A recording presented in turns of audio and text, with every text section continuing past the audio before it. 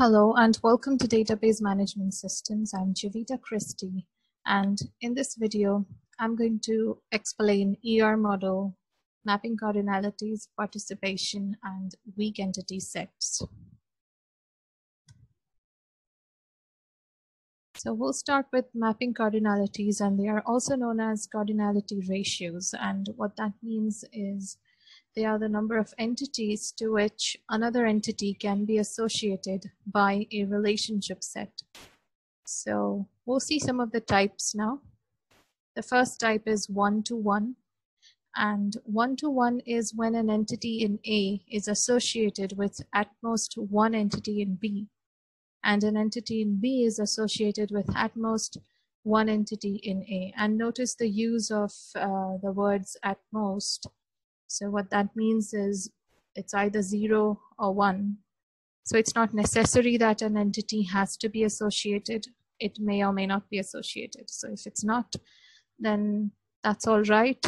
But if it is associated, it can be associated with at most 1. And I'll show you an example.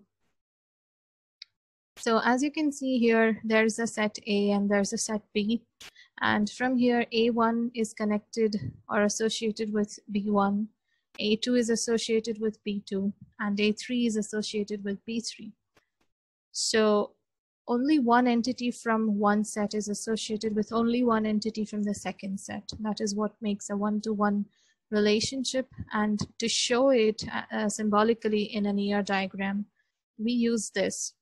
So this rhombus in between is for the relationship set between two entities, which will come here. But at the same time, we have attached over here two arrows. Those arrows indicate that this is a one-to-one relationship. The next type of relationship is a one-to-many. This is a cardinality where an entity in A is associated with any number, that is 0 or more, of entities in B. An entity in B, however, can be associated with at most one entity in A. And that looks like this. You have an entity A, and an entity set A is having A1, A2, and A3. And you can see that A1 is associated with B1 and B2, and A2 is associated with B3 as well as B4, and A3 is associated with just B5. So what happens here is one entity from A is connected with many in B, but one entity from B, for example, B1 is connected with only one in A. So B1 is only connected with A1. B2 is only connected with A1. B3 is only connected with A2. B4 is only connected with A2. And B5 is only A3. This is a one-to-many relationship. And the opposite of this is a many-to-one relationship where an entity in A is associated with at most one entity in B. And an entity in B can be associated with any number, 0 or more, of entities in A. And that looks like this. This is the diagram, and you can see that it's just the opposite of what we saw in one-to-many. Here you have one entity of A connected with only one entity of B. So A1 with only B1, A2 with only B1, A3 with only B2, A4 with only B3, and A5 with only B3. But if you see from the other side, you can see that B1 is connected with A1 as well as A2. B2 is connected with only A3, but B3 is connected with A4 as well as A5. So this is what makes a many-to-one relationship from A to B. And if you look at the same relationship from B to A, then it becomes a one-to-many relationship. So it depends on which way you're looking from. So what perspective you're looking from. So this relationship is shown in this manner. Diagrammatically, you have a rhombus in between, and you have a line without an arrow and a line with an arrow. So this is many-to-one. So if you were to show this over here, then you would put A here and you would put B on the side of the arrow. But if you were trying to show a one-to-many relationship from A to B, then you would put the arrow here and you would leave this line without the arrow. So the arrow goes to the one part of the relationship. The next type of cardinality is many-to-many cardinality, where an entity in A is associated with any number that is 0 or more of entities in B, and an entity in B is associated with any number 0 or more of entities in A.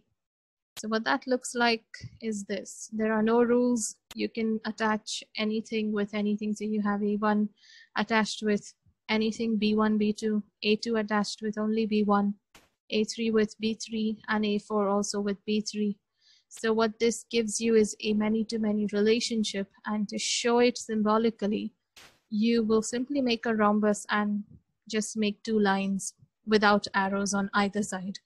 That makes a many-to-many relationship in an ER diagram. Next thing we're going to see is participation, and participation is the association between entity sets, and there are 2 kinds. One is total participation and another one is partial participation, and I'll explain that to you with an example. So you can see over here that there is there are 2 sets A and B, and A1 over here is connected with B1, A2 with B2, and A3 with B3.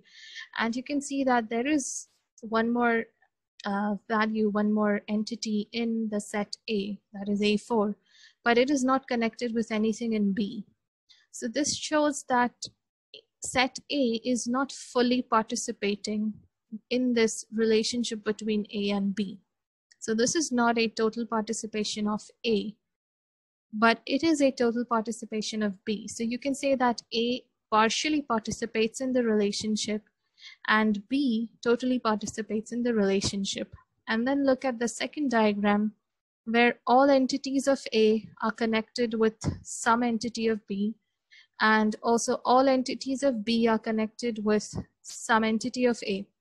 And this gives you a total participation of A as well as B. So in order to show it diagrammatically, we show it in this manner. That is, this is the diagram that I have used in my video before. And if you want to understand this, you can watch the video linked in the description box. And what this means is there is a relationship between instructor and student called teacher's relationship. And here you can see I have connected with a solid line, a single solid line, but here I have used 2 solid lines. And what that means is that student entity set totally participates in the teacher's relationship. So, and on the other hand, instructor entity set only partially participates in the relationship teaches. And I'll give you an example. If you are in a university and you have some instructors that teach only in particular semesters and they do not teach in some part of the year, then those instructors are still part of the university, but they are not teaching anything right now. So what that means is they are not connected with any students right now. So they wouldn't be participating in the teacher's relationship. Students, however, are always connected with some or the other instructor, and that is why there is a double line telling you that each student is connected with some instructor, and that is why students are fully participating in the teacher's relationship. So that is what participation means.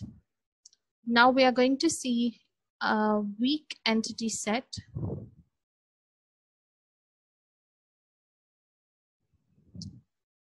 So this is a diagram, and I'm going to explain that to you in a minute because I have to explain what a weak entity set is. There are 2 entity sets in this diagram. One is customer and another one is loan. And there's also a relationship between the 2, which is shown by a rhombus, and it contains, as you can see, it's not shown the way relationship sets are normally shown. It is shown with a double rhombus. And this entity over here is also not shown with a single rectangle like normal entity sets, but it is shown with double rectangles. And I've already explained to you just now what 2 lines over here mean. they mean that the loan entity set totally participates in the borrower's relationship. But what about the two rhombuses and the two rectangles? What should that mean? So that means that loan is a weak entity set. And when can you say that an entity set is a weak entity set? So whenever an entity set does not contain a primary key, then that is when you can say that that entity set is weak, because it cannot form its own primary key and it has to depend on some other entity set to form a primary key. If you need to understand what a primary key is, I'd suggest that you go ahead and watch my video on relational model, which I've linked down below. So you can see that and you'll understand what a primary key is. So let's just learn in more detail about what this weak entity set means. So an entity set that does not have sufficient attributes to form a primary key is termed as a weak entity set, and an entity set that has a primary key is called a strong entity set. For a weak entity set to be meaningful, it must be associated with another entity set, also called the identifying or owner entity set. Every weak entity set must be associated with an identifying entity. That is, the weak entity set is said to be existence dependent on the identifying entity set. So here the identifying entity set is customer and the weak entity set is loan. And the reason behind that is there is a customer who is having an account at the bank, and that customer, when he or she takes a loan, then you can see here that there are two attributes here, last name and the loan name and the loan date, or you can call it last name and the loan date.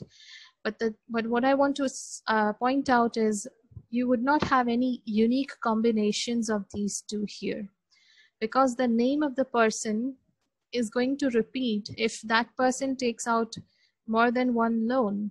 And if you have a loan date, then it's possible that one person is trying to take multiple loans on the same date, which means again the date will also repeat. So you won't be able to get a unique combination of name and date here, which is why this has got no primary key. Remember that to make a primary key, you need attributes, set of attributes that can identify each and every row uniquely, but here you do not get that, and that is why this is a weak entity set.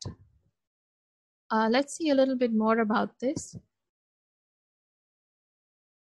So the identifying entity set is said to own the weak entity set that it identifies. So you can say that customer actually owns the loan, and the relationship associating the weak entity set with the identifying entity set is called the identifying relationship. So borrows is an identifying relationship, and which is why it is depicted with a double rhombus. The discriminator of a weak entity set is a set of attributes that allows this distinction to be made.